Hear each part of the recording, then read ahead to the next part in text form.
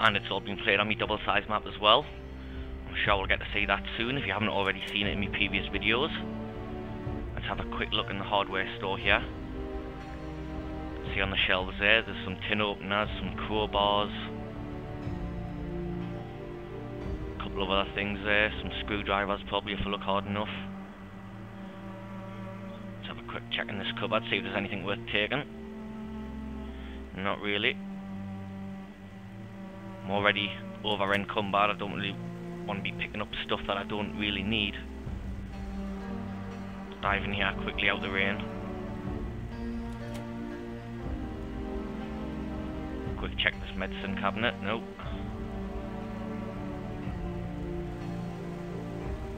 Quickly dive around the corner here. We'll bypass these running doors. We'll deal from them from within here.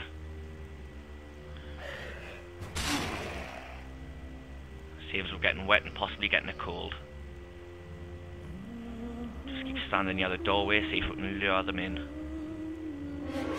There we go. Back off from the door. Don't want to get surprised by any more that follow in behind. Seems like it's pretty much clear there. I'm sure there was 3, but I don't know where the 3rd one's got to. There he is down there. I'll just run up and around the corner here. Oh, there's a few zombies up here. Oh, I hope it's not a horde. Oh, look there, mate, you see? Get in, son, go on. No, where you going? Don't run in there. Oh, well, he's possibly ran to his death. If there's more zombies than that, he might not be able to find a way back out. I'm going to dive round here for now. Try and lure that zombie round.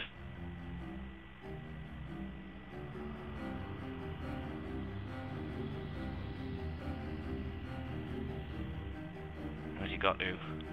Oh, still down there by the looks of it. Oh, there we go.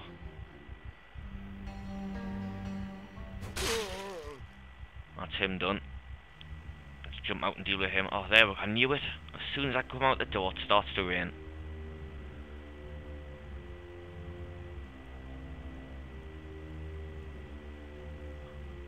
And he's not going to follow us up here now, is he?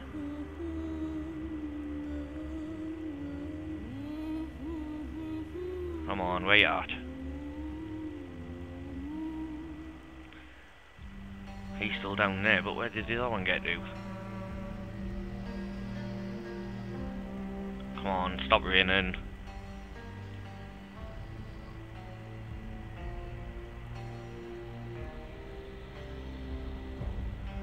So as you can tell at the minute, this game is quite determined to kill you, which I think is quite good. But they are looking at balancing the rain a bit better in the future updates. Got the golf club on there now. As you can see, it looks quite good in the hand. Nice sprite there. There we go, stop raining, let's get out there. That other zombie just seems to have disappeared. Anyways, let's get up here. Most of them other zombies seem to have cleared out. I wonder if that NPC managed to make it out alive. Oh, there's a zombie in here. As you can see, the golf club knocks them back, but it does take 2 hits. Take it carefully around these stairs. As you can see, I'm going to finish off this quest that's up in the top right hand corner. Go south to the tower block and up to the top floor. Obviously I've been looting on the way. I've managed to pick up a bit of wood. I have been looking for a few bed sheets as well, but there's not many kicking around at the minute. I was trying to pick them up because I'm being a bit clever. I know what's coming next to me quest, obviously. As soon as I get to the top here, it's then going to tell us to go and find 2 planks of wood and 2 bed sheets. Now I think I've already got more than 2 planks of wood on us, or at least 2 planks anyways, so we'll bypass that straight away, but it should tell us to go and find 2 bed sheets. I'm just going to leave the quest there for now. As you can see, it's going to pop up in a second once I get to the door here. And yeah, I'm going to just leave that quest where it is for now, and I think we're going to try and dive down into the new part of the map. I say new part, it's been out for a couple of updates now. As you can see, the top corner quest has just changed. Loot places nearby, find 2 bed sheets. I'm not going to bother with that. But yeah, if you've been following me videos, you'll have already seen the double size map. That's the map I'm using here at the moment, because obviously the update for using lots of different maps all at the same time hasn't come out yet due to the unfortunate burglary that the Indie Stone suffered. But we do have the double size map, like I've said. We'll have a bit of food here, try and lose our exertion level, and we'll make our way back downstairs. I know you're all thinking, what you doing, you're eating too much, you're just going to get hungry more often. But I'm not bothered. I like to get my energy levels up. Helps you move around a bit faster. At least I like to think it does anyways. You obviously move better, move faster, move sharper when you've had a meal. Got more energy inside of you. That door just been opened down on the street there. Loads of NPCs kicking around. Anyways, we'll make the long journey back down the stairs. There's no lifts in the game yet. But again, that's something that will come with the new map transition update when it comes out. Because of the way the map transitions work, you should be able to do transitions within a map and make it look like you've got into a lift on one floor and got out on another floor. But obviously we'll see how that works when it does come out. Looks like the front door's been opened again. I don't think I left it open anyways. Getting exerted again now. Plus there is still a few little niggly memory problems in this version of the game. They do look worse on fraps when you're using fraps to record. So they're not as bad when you're just playing the game as what they may look on this video. But we'll just bear with that.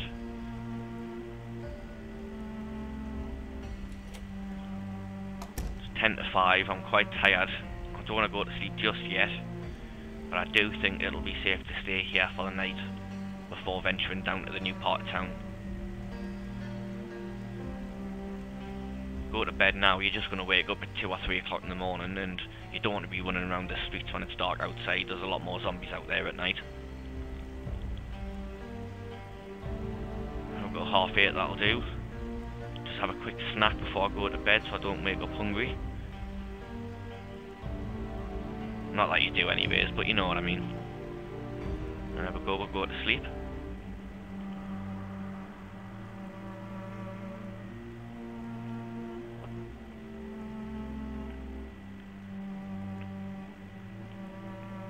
Can still sometimes take quite some time to transition from night to day.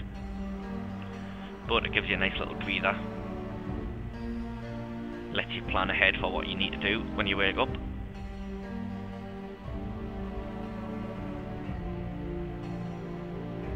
Obviously we are going to see the melee weapons and the rifles in more detail. And I think hopefully once we get down to this new part of the map we should see some of the drinks by Acex as well. The sprites for them are really cool. Here we go, we've woke up. Have a quick loot at this kitchen. Pick up some of these non-heavy food items.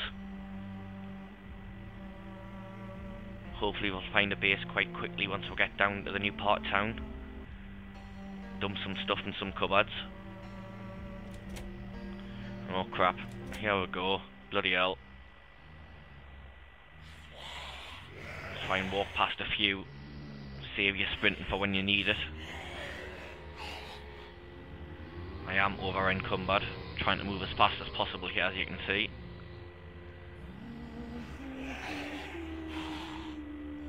Getting exerted, slow down a bit when I can.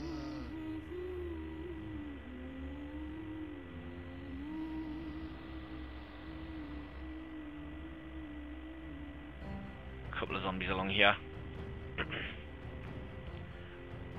Should be able to deal with these before I dive into this wood hut at the top here. I think I'll try and make that as my new base of operations for this game. For this playthrough anyways. It's only early in the morning, there doesn't seem to be that many kicking around. We'll dive in, drop some stuff off, and then deal with the zombies when we're a bit lighter. Couple coming straight in here, we'll deal with these first. I'm not sure the golf club's really the weapon of choice for doing this, but never mind.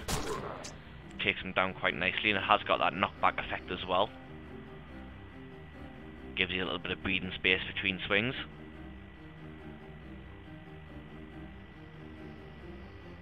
Here we go. We'll start dumping some of these heavier items.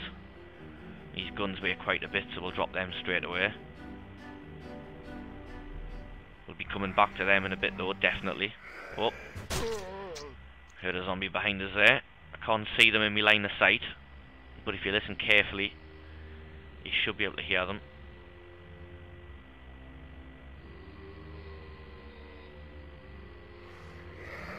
There we go. Another one down. Let's drop all those bullets in there.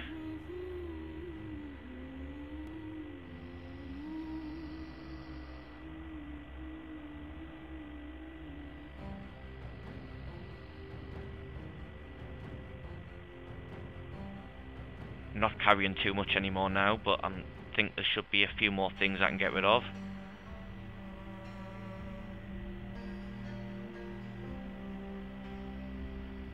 Don't need that pen. Hide that in there. I've just realised I've got a can of Mountain Dew in the inventory there as well. Put a golf club in there, we've seen that now.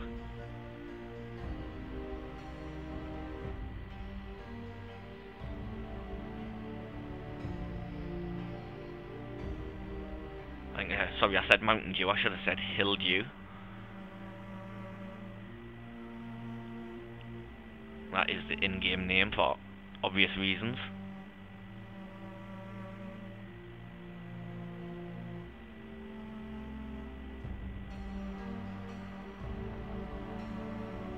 See what else we can drop here.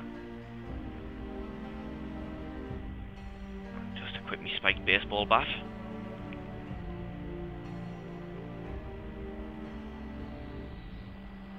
And there we go, moving a lot more freely now. And all the zombies I didn't kill seem to have buggered off. A couple of crates down here, some bananas, some orange pop. Don't really need that, we'll leave them in there. Some revolver bullets, some M14 rifle ammo. Just leave all those in there. We'll have a look in this bedroom here and in the bathroom. Nothing in the medicine cabinet. I don't like that. That bed being right next to the back door. But never mind, dive out here, get rid of this zombie.